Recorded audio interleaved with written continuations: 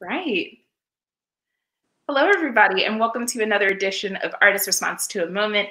My name is Joy Davis, and I am the manager of adult and community programs here at the Walters Art Museum. And today I have the overwhelming pleasure of introducing and interviewing Liz Miller to the program. Hi, Liz. Welcome. Hi, pleasure to be here. And I figure we could hop right into the images and right into your work as we usually do. So we're just going to launch right in.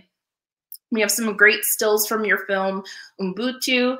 And my first question here is performance for you an important medium to convey lived experiences? Yeah, I think there's something amazing about the preciousness of time and this ever-passing sense of the present, right? The present is happening now, and it would never be exactly this time again. And that it's something that I've learned over time about archiving that or reliving that or taking people back to a point in time or creating a new point in time that references that. So I just think of like performance art really embodies the preciousness of time, but it's also the power and intimacy in being present and being in each other's presence, if that makes sense. No, I love that, especially when thinking about performance art, and this is a performance piece, and also as a film, right? And sort of both the permanence and impermanence of performance arts, especially the more permanent part comes in documentation, which we'll talk about in a little bit. But there is that kind of tension there between permanence and impermanence, like you said, with not just time, but the experience of the viewer. That's wonderful. I think we have another video here. And if you could go into a little bit more detail for us as we watch the snippet here about this piece in particular. Who are we seeing here in this footage? This is Devnay Kess. She was one of my performers in Ubuntu. She actually is a professional performer and a teacher. She is very intuitive. We did not rehearse or anything like that. We just actually had her just do whatever movement she felt came to her once we explained the project. And she moved intuitively. We were going to play music, but we wanted to actually capture this train in the background. And we were like, skip the music. Let's just go. And she was like, okay. And she just moved, and her movement is incredible. I can't take credit for her movement, but I can. I just love how the headdress worked with her body and her look, as well as the smoke element. It really played into and supported the concept of the film. Absolutely.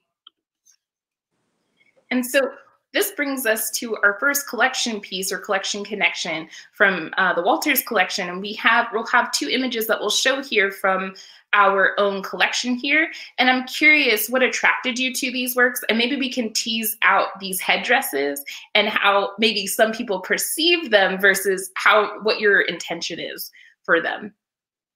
Right. So oftentimes when people see my headdresses, I always call them headdresses, but oftentimes people call them crowns.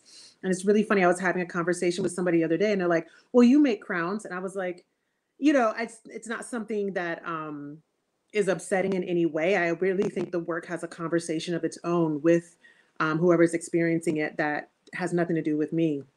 But when I'm constructing them, I see them as headdresses. And I think back to kind of the definition and the history surrounding crowns versus headdresses. Oftentimes crowns or royalty, it's not necessarily a position that you've earned, but it's a position that's a bloodline. And we can see those roots on various continents. Not saying that anybody is deserving or less deserving, but that's just how it was set up. But when we look at headdresses, it has a lot of roots in indigenous tribal culture, where you earn feathers for quests or acts of merit. And then when you have enough feathers, then you go to your artisan within your tribe and they construct you a headdress. But you must have gotten to that level doing things that are seen as acts of merit within your tribal culture. And I find that is more interesting to me and feels like it captures the headdresses more fully with the way that I work with them. And I think it's interesting that the audience takes away that they're a crown, right? Because of how the wearer positions themselves. Just going back to what we just saw, right? Like how the performance isn't necessarily to depict someone that's regal, but certainly the performer carries themselves in a certain way. So there's an assumption that is made, even though there's other layers there, deeper layers, complex layers to the headdresses themselves, which I'm hoping we can get into even more detail. So I'm curious for you, just between these two images, what kind of piqued your interest beyond just the function of the crown?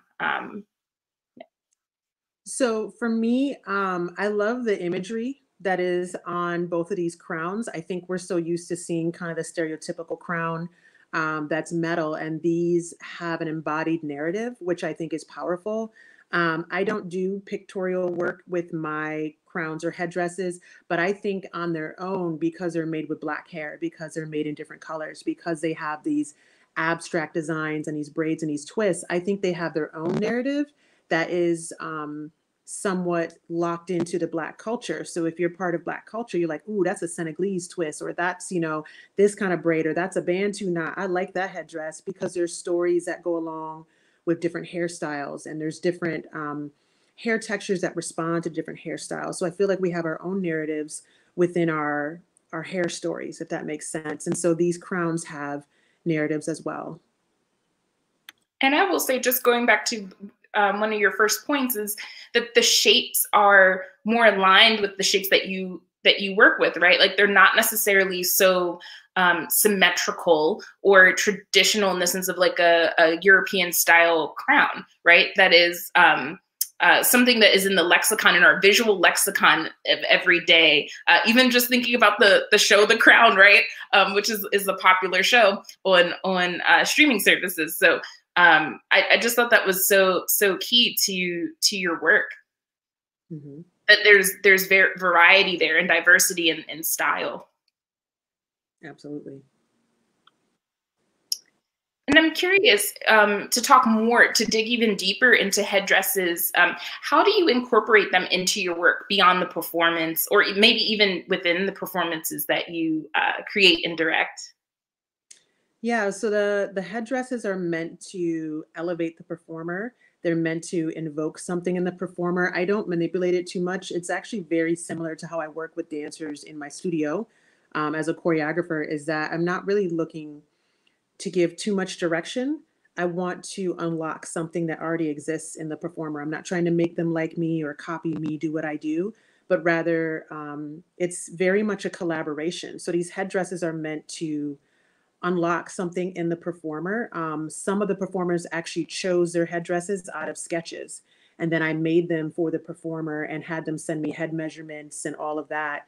But then their movement reflects how that headdress fits, how their body responds to the hair and all of that.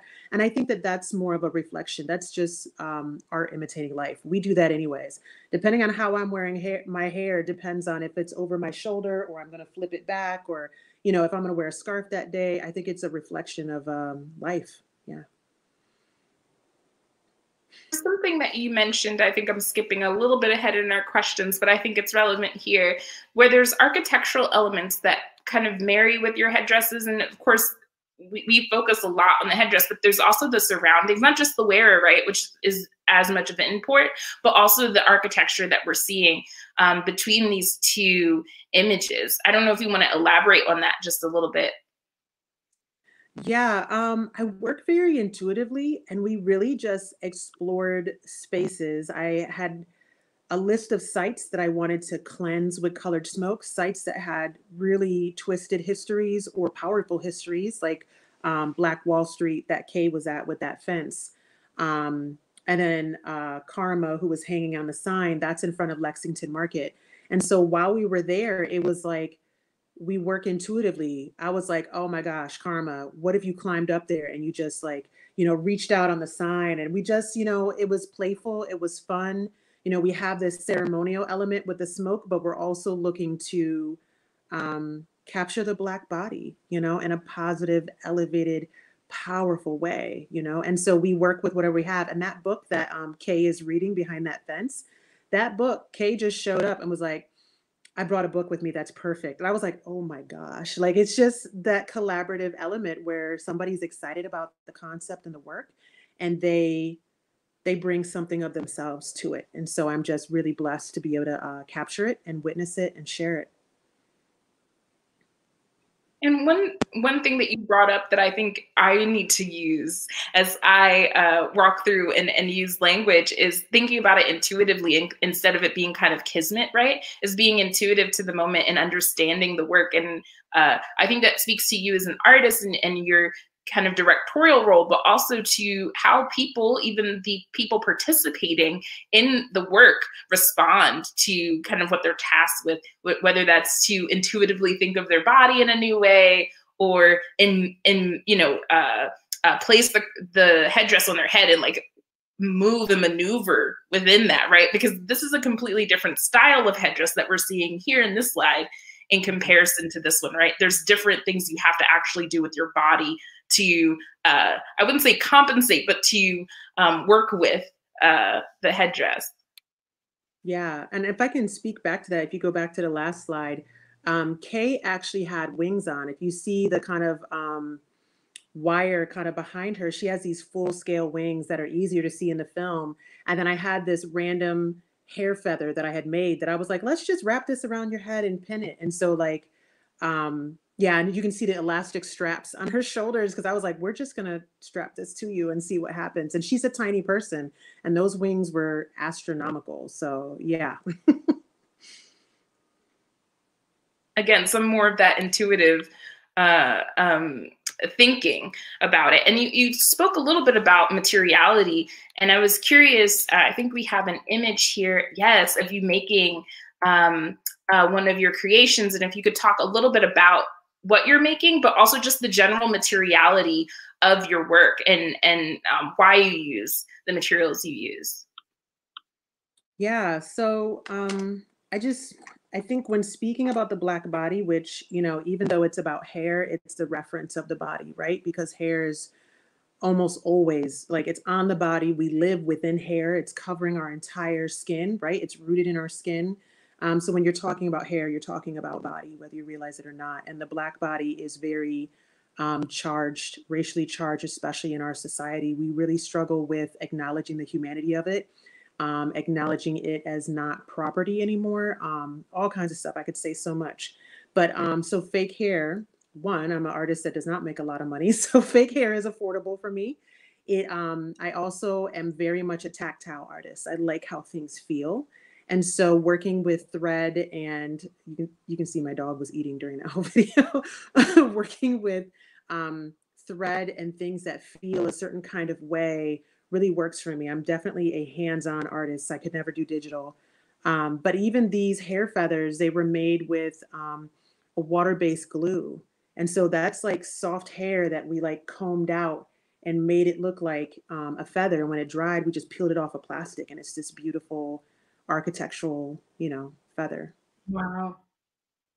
That's wild to think about how even synthetic hair in general, but how malleable it is, and how Black hair specifically is very malleable and has throughout history been treated as malleable as a medium, even as it sits on our head, right?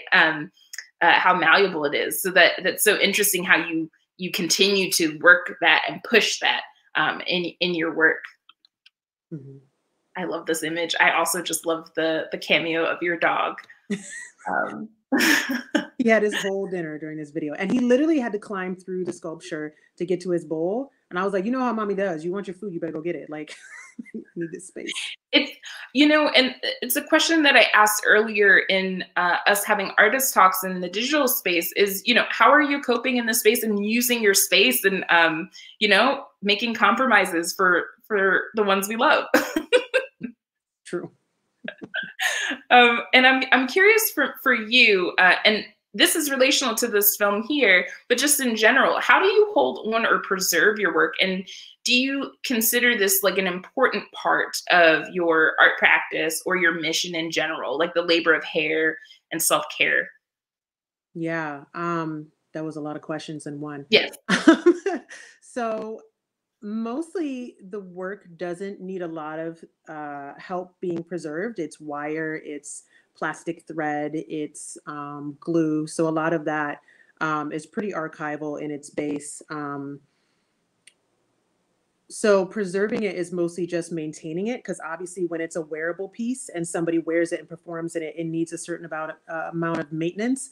And yet at the same time, I don't want to repair anything, because there's something about it becoming a ceremonial object that is important. You know, it has the sweat of the performer that wore it. And that is something that's sacred, whether we realize that or not. And it has the wear and tear because it was used in a ceremonial or a ritual performance. And why should I fix it to be perfect again? You know, it's kind of like, you know, for Black people, when we take our hair out, that hair has our sweat, our DNA in it. And so it's a powerful piece of this work. Yeah. What was the other part of the question? Great question. How do you preserve your work, but also do you consider the preservation of your work and holding on to it and the mediums important part of your art practice and your just general art mission? Yeah, so somewhat, yes. So the objects, I have been holding on to them due to a certain deadline with a thesis show, but for me, I don't know that it's, and maybe I'm hoping this is answering the question, but um, for selling the works, because it is seen as kind of a ritual or a ceremony, there's a sacredness and a connection that I would need to have to a collector to understand I may need to borrow this piece in the future. You know, we need to sign a contract. I'd be happy to install this in your house, but it's not something that you handle on a regular basis, right? And for them to understand what the work means, not to just be like, this is a pretty object that I want to display in my home, but rather this object brings me power, brings me life, helps me understand my Black experience better. Like that's what I'm hoping that these headdresses would do for somebody who would be wanting to have it in their possession. So. And it's really interesting to think about the longevity of your work. It came up in a recent artist talk as well about that, both that maybe that's not necessarily the label of the artist, but also if you do consider it, you have an extra, I guess, tool in your toolkit, right? To understand your work beyond maybe your current use, right? In case you use it again, but also as it is collected, what do you want from, let's say, a museum or even a gallery, or like you said, a collector, and how do you see your work being preserved long term? So it may seem simple, but it's certainly beyond just the ritual importance of your work. But just thinking about that is really great, and an extra skill, an extra node to think about. Right. My next question, I'm going to skip over architectural elements because we talked about it a little bit there with the progress shot there. I'm curious, we're going to dig into you as a teacher a little bit.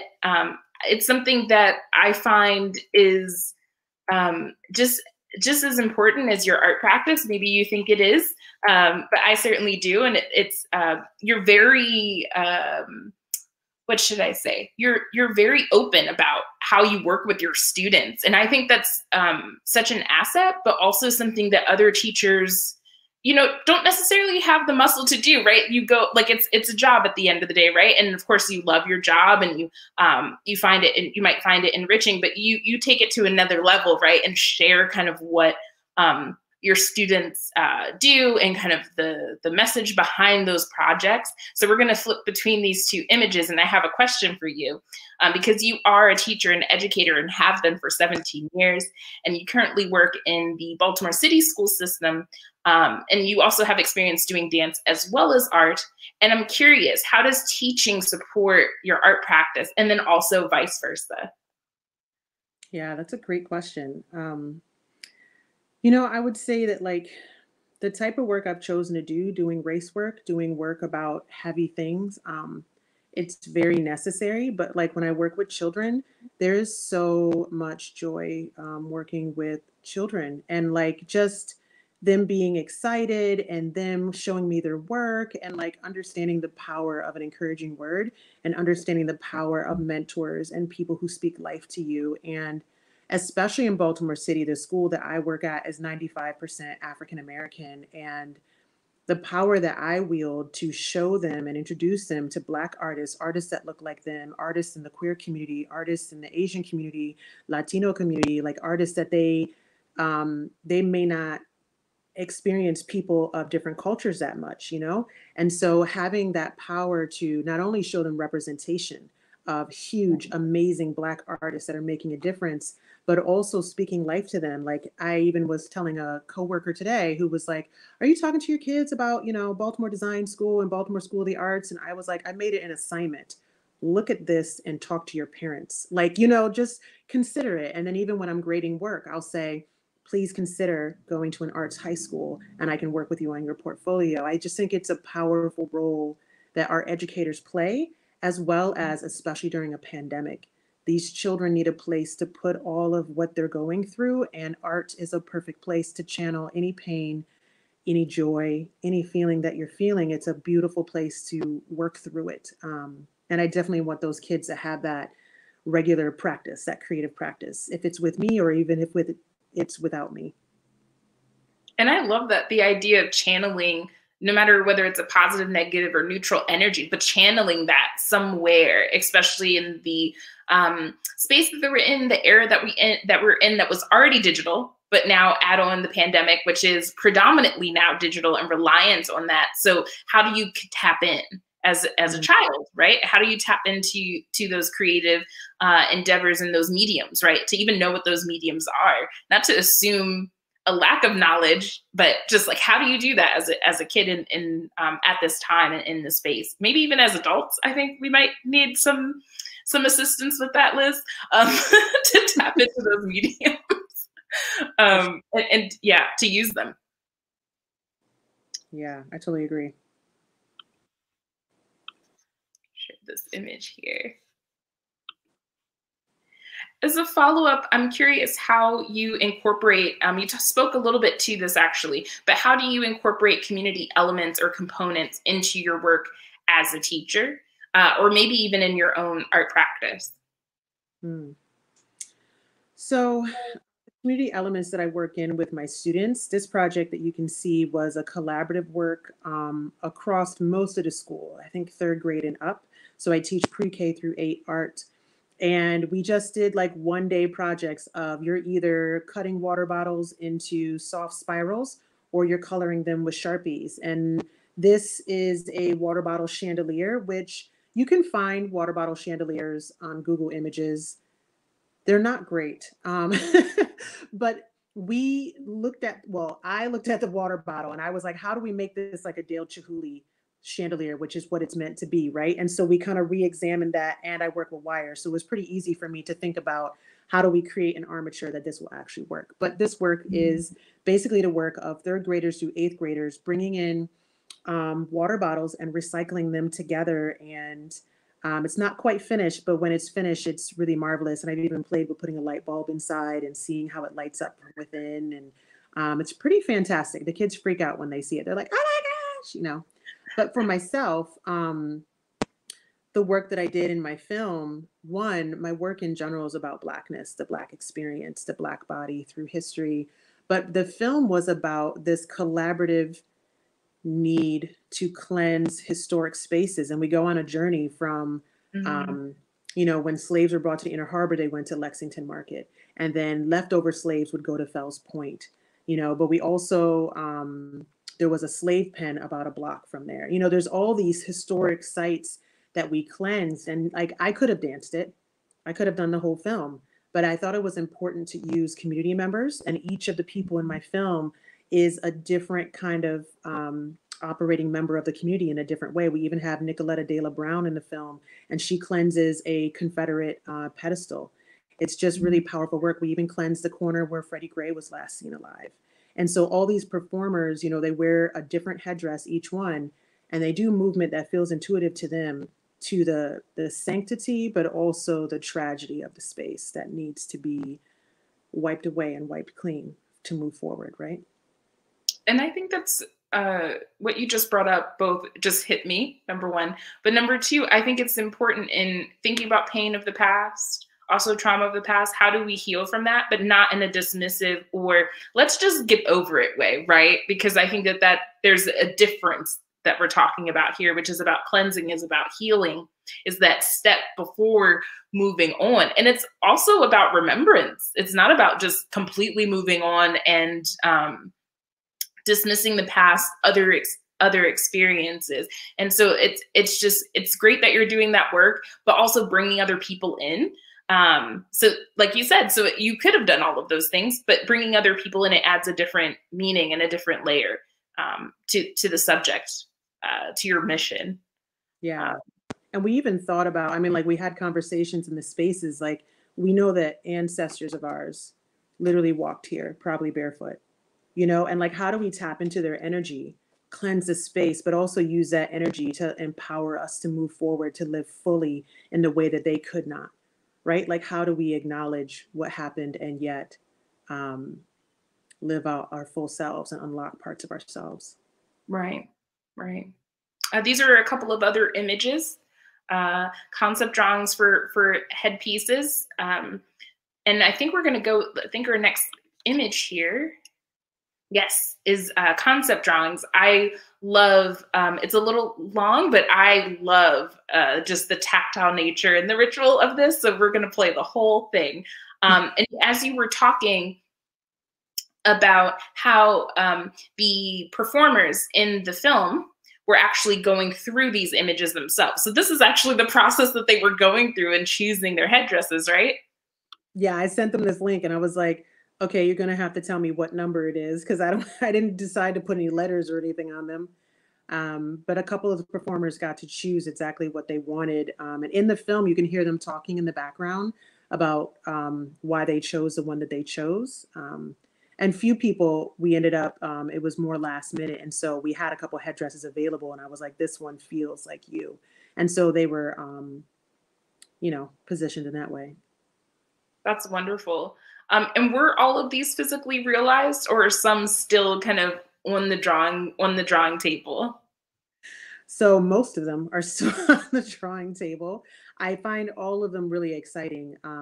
And I actually have created some other ones more intuitively. Like it's really funny. You start making it and maybe it's based on a photo and then it just goes a whole nother direction. So there's a few of these that I'm like, oh my goodness, like I gotta do this one. It's so insane, right? Or it's so absurd. I just want to see what it'll be like, right?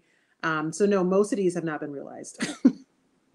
But that's great. There's just, high production is important, right? So like see really a great landscape of what you can work with. And then you see some of that, at least a piece of that realized, and you're like, oh, I can imagine this. I think you already mentioned this, but you can imagine it in a new way or tweak it or reuse. So there's just a good exercise as an artist in doing that. I love seeing the notes and just like the scale. I'm nerding out right now, but that's, I just love seeing that. Hopefully the audience is enjoying it as well. So as we wrap up and we go into audience questions, I see that there are a lot of questions. If you haven't haven't typed in your question on Facebook or on YouTube yet, please go ahead and feel free to do that now. My last question for you, Liz, is what do you want audiences to get out of your work? You know, I'd have to say that I don't have a specific wish for what somebody would receive. I would actually just hope that they open themselves up to the content, open themselves up to hearing what people say about it, how people react to it. Because I've found that the work, depending on your background, depending on your comfort with hair or race or any of that, it really determines how you react or what you see the material as. I've had people say, is this carpet? Is this thread? You know, obviously Black people respond a different way. They're usually like, oh, that's fake hair. There's something for me here, you know, like when they come in a gallery and they see it. But I would mostly just want people to be open to the material and open to what it's saying, because I feel as though it's very Afrofuturist and at the same time reaching backwards. And so there's a connection to the present in the way that we're reaching backwards to go forwards. And I would just hope that Like that's a very universal thing. We're talking about race here, but I think it's very universal to look backwards even at yourself to move forwards in a healthy way, right? So yeah, just to be present and just to be open is what I would hope people would come to the work with.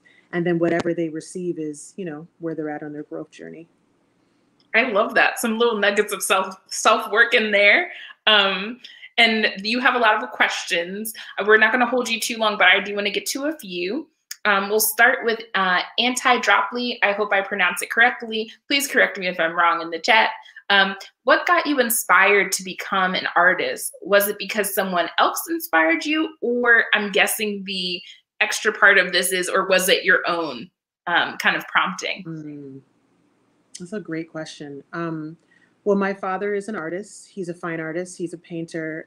I grew up just thinking, you know, certain things were normal. Like, oh, my dad's painting the front and back of his studio door at 3 a.m. That's normal, you know, or on Saturday afternoon, he pulls my hair into a side pony and draws me for an hour, you know, or I'm modeling for his art classes, you know, a day a week. It's just for me. Or there's an oil pastel of my sister and a painting of me overlooking our Thanksgiving table. Like, it just was a part of my life, and it's something I continued. And I think it took me a long time to understand that this was who I was. But my father said something to me. He never pushed me to do art, but he said something to me once that really made me think. And I said, you know, Dad, do you think I could be a professional artist? He's a college professor in art. And he said, he took a long pause and he said, honey, people with half your talent make a career out of this. And he was like, I think you owe it to yourself to try. That's high praise. That's high praise to just like say, yeah, you're already there, right? Not that you have to get there, but you're already kind of there. So like, we have the genetics. Just work with what you got. Yeah, exactly. That's wonderful. And that explains, we were talking offline about your confidence, and I see where it comes from. That you know, parental guidance is, you know, it helps to support some of that. Okay, we have a lot of really great comments. There's a lot of people saying they love the progress videos. So maybe that's just me hinting, or the audience hinting, winking, that you should include that in your shows in the future, because people just love to see it. Let's see, what other questions do we have here? From Mandy Bear on YouTube, they say, what about the organic park piece? I love that one. Maybe you could speak a little bit more to that. I'm not sure which piece in particular you're referring to. Do you know which piece? Is this a friend? It's my sister. Aha, the sister chimes in. Perfect. So on my Instagram, I know we're going to share that a little later, there's a highlight that says Cage Oasis. So I've only done really one outdoor piece where I constructed an egg-shaped cage. It's huge. It's like 5 feet tall. And I hung it in a tree, but there's tracks that are along some of the largest branches. And it ended up kind of being what I thought would be a bird cage, but not, right? It would be an oasis where birds could come and they could hide, and the hair would move in the breeze. And I was like, it's plastic hair, it's plastic tracks. It'll probably hold up under weather. And so that piece is in Gwynn Falls Park. There's even a map under the highlight if you want to go find it. It's pretty fun. That's awesome. Oh, well, thank you to your sister for even bringing that up, because I think that's fantastic for people to be able to go and find it. And also look onto your Instagram, which we'll put up momentarily. Laurel Bodwin Garcia asks, is your film series available for viewing, or will it be shown publicly at a later date? Yeah, so Ubuntu, I'm about to make it public. However, through my website, you can go to Liz Ann Miller. We're going to show that again at the end. If you click on the Ubuntu tab and click on the picture, it'll take you right to the film. The film is about 25 minutes. We did a bunch of screenings this summer, but it's definitely there if you're interested, and it's really powerful. It's something to kind of sit down with and kind of chew on, right? Yeah, and really rewatch, right? It really is, while it's not heavy with dialogue, it really is something that you will catch new things as you watch it. just from personal experience, but also just in us talking about it. There were things in us preparing for this. I was like, I didn't see that. I will be rewatching it now just to kind of pick up on those elements, right? And here we are. We have your website, which is lizannmiller.com. And also you can find Liz at Liz_Miller_Productions on Instagram and Facebook. So we have a few more questions if you're willing. Absolutely. And some says, yeah, everyone's really loving the sketches and all of the all the footages. There is a question here about what drives you from Bossy Mental. What drives you to so many different projects and forms of experimentation to express your art? The dense question. Well, I would say, grad school kind of gave me a kick in the butt. Grad school and school in general really pushes you to create, but it also, for me, my grad school experience was extended. It's a longer program, but it creates a sense of momentum. And for me, I needed that momentum. I needed to build that speed. And so I work very intuitively. I always have enough materials, and I'm exploring doing prototypes. So for me, it's also curating it's kind of weird, but curating my social media feed. I curate and I think about who I follow. I don't follow people cat videos. Sorry. Like, it's just, I particularly have accounts where I follow like Black channels, Black art, things that are really going to empower me. Work that's about geometry, because I use a lot of geometric shapes. And so things that I'll just save them. I just save posts because I'll go back through them and be like, this is a headdress, and then I'll sketch, right? Or I'll just feel, I often work very intuitively, so I can feel there's a headdress coming. I have it like in my mind. I can feel the hair already. I'm like, I gotta get that wire going. I gotta, but I'm also trying to fortify my work. So part of it is knowing it's not about how many headdresses I'm churning out, but it's also working backwards. Like, what is the quality? What problems am I experiencing? Like, I'm working on the part that connects specifically to the head, and I'm trying to make sure I'm doing a very high quality work so that the ones that I build are the highest quality that I'm capable of. And I'm always moving forward in that.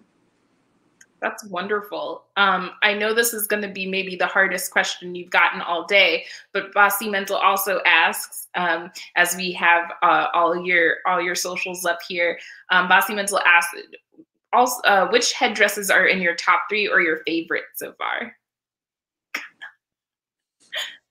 If you don't want to offend the headdresses, you can say you have a favorite. No, I know they're all my children. No. I